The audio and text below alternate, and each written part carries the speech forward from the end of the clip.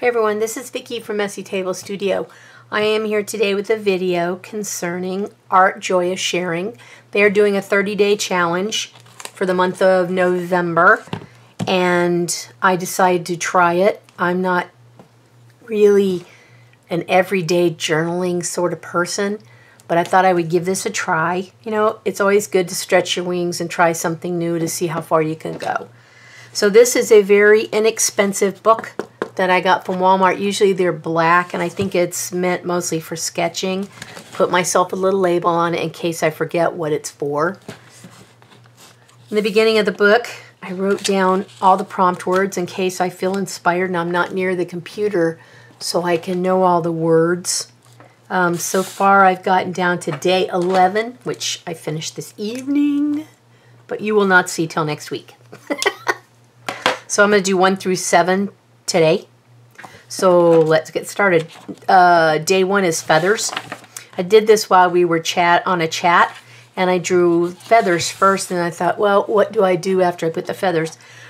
I need to put something on there that concerns feathers, and I found some cutesy owl stickers in my stash and decided to use those. I don't use stickers very often, especially not the cutesy kind.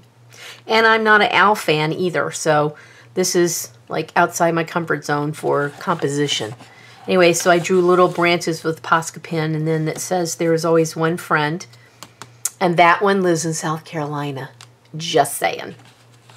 All right, so day 2 is the word voyage.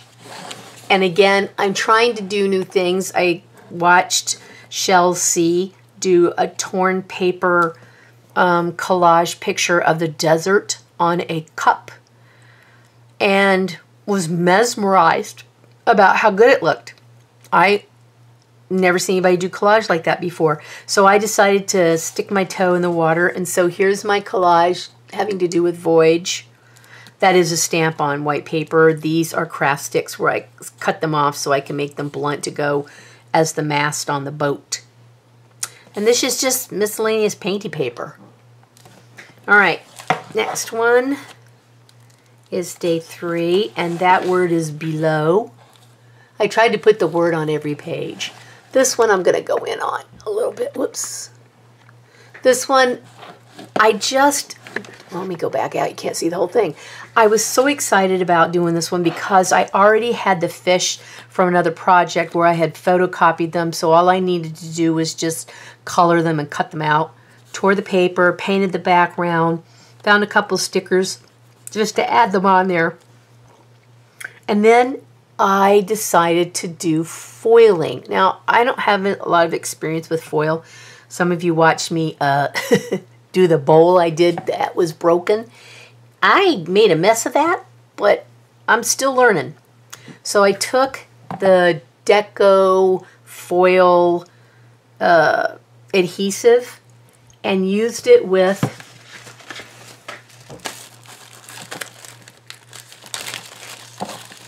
these pieces of foil. I think there's like 6 or 8 colors in there that I got from the art retreat I went on, and this comes from Creative Vision Stamps, and I'll put the information down below. It says custom stamps, rubber art stamps, paper crafting workshops, and foilables. And whomever owns the company, there's no name on this, but whoever owns the company lives in Wisconsin. So there you go. She gave us samples to play with, and most everybody who went to the retreat used a heat machine to do heat transfers. Well, I don't have one of those kind of machines, and while they were doing that, I was probably asleep on the couch. Nevertheless, I came home and decided to try it. So what I did for this is I squirted or made, little blobs for the bubbles, let them dry, so I thought, then mashed the foil down over them, gave it a nice little firm rub, and then pulled up, and the foil stuck to them. The only problem is that I did not realize how long a blob of this glue takes to dry. An hour to 2, I thought. I left it here for like a couple hours on the table with the book open. Excuse me. Did the foil, let it dry for a couple of hours more, came back and closed the book. When I opened it up the next day, All my little bubbles were flat like pennies. So I learned that I should not have closed the book. See, this is a process. I should not have closed the book. They look very cool though, they look really neat flat. And I love the way the foil looks with it. So I'm not unhappy with the way it looks. And I did learn that I need a little more patience when stuff is drying. That it looks nice and shiny on the camera, doesn't it? That looks very cool. Okay, so day number, what am I on, 4? I don't even know.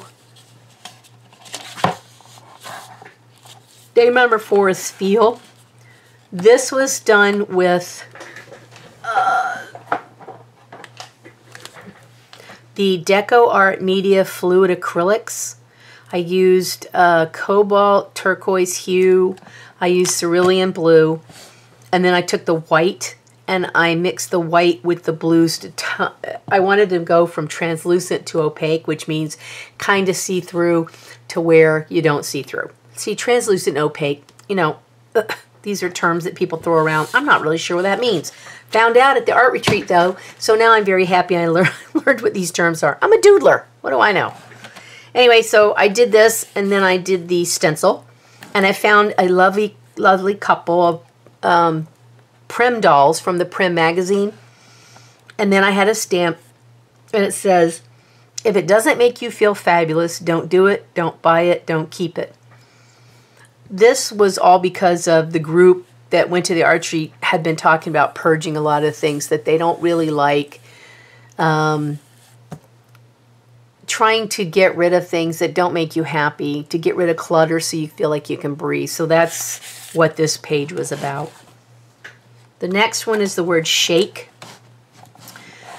Again, this is while we were chatting. I put down the Deco foil glue.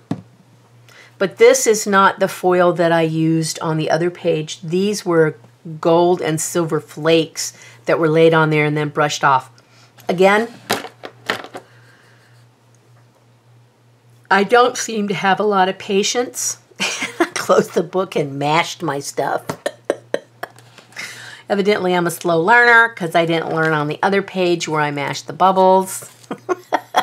And did it okay. It did it over here in the rattles, but what I did was I smudged it and it made it really go flat right here. And I'm missing some of the flakes up here and decide not to go back and do it again because it would just get even fatter than what it is. And I just left it alone. But I enjoyed doing it. This was from a paper pad. These two baby rattles are from paper pads that I've had for eons and never use. So I traced around a bottle, cut them out, and use them for the gold and silver rattles. The next one is the word parallel. And when I think of parallel, I think of railroad tracks, which always run parallel to each other. And I happen to have some of these right here. These are not stamps. These are photographs of stamps from a stamp catalog where they were trying to sell you the original stamps. So I cut out all the little stamps from the catalog, put these aside, never thinking I'd ever use them. I had some trains that were saved and decided just to do train and train tracks for the word parallel. All right, so the last one is day number 7. And the word is body. My friend Peg Robinson carved this robust mermaid that I just adore. And she stamped some off for me on some tissue paper. I think it's right here. Some tissue paper. And brought them to the art retreat with me. And I was cleaning out my desk and found this. And I was like, oh, I can use this. So I, again, this one is collage painty paper. I cut out the mermaid. And I did not color her on purpose. Because I wanted her to be different than the rest of the scene. I took stamps that I had from Hobby Lobby out of my stash, which I rarely use. I have a lot of stickers, not stamps, stickers, and never seem to use them. I don't know why. I guess it's because they're behind me and they're out of sight, out of mind. Anyway, so I stuck those on there, found the word C in my stash of words, and then used sticky letters. So that is days 1 through 7. So we have feathers, voyage, below, like, shake, and body. So that's the first 7 days. And then next week it'll be building alike, elephant bite, hide, smooth, and news. That's will be what the next video on is 8 through 14. Okay, so there are my pictures, my mixed media, my attempts at mixed media.